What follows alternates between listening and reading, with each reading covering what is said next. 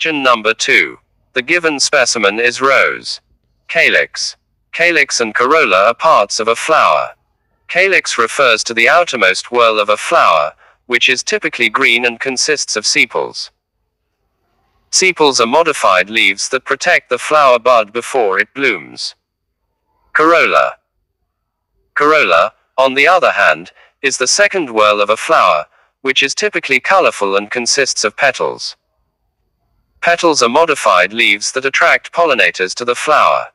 Floral formula. Floral formula is a shorthand notation used to represent the structure of a flower.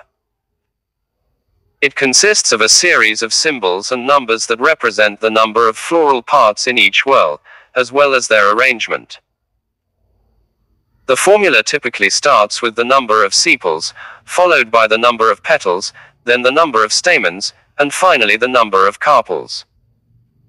For example, the flower with 5 sepals, 5 petals, 10 stamens, and 1 carpel. Floral formula would be K5, C5, A10, G1. Inflorescence. Inflorescence is a term used to describe the arrangement of flowers on a plant. It refers to the way in which flowers are grouped together on a stem or branch. There are many different types of inflorescence, including spikes, racemes, panicles, umbels, and heads. The type of inflorescence can be used to help identify different plant species. For example, a sunflower has a head-type inflorescence called capitulum. Question number 3. The given specimen is the atlas vertebra of frog skeleton. Question number 4. A. Transverse section of vein.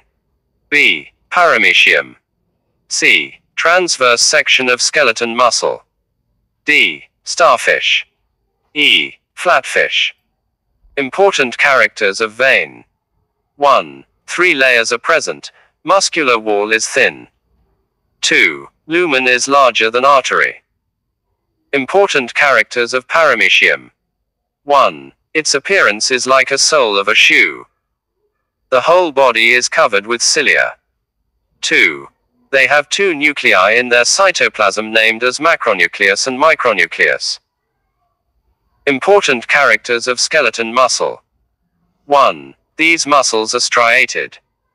They have regular stripes for striation. 2. These muscle cells are multinucleated. Phylum of starfish. Starfish belong to the phylum Echinodermata, which is a group of marine animals characterized by radial symmetry, a water-vascular system, and spiny skin. Class of flatfish. Flatfish belong to the class Actinopterygii, which is a group of ray-finned fishes characterized by bony skeletons, gills for breathing, and fins supported by bony rays. Flatfish are unique in that they have a flattened body shape and both eyes on one side of their head.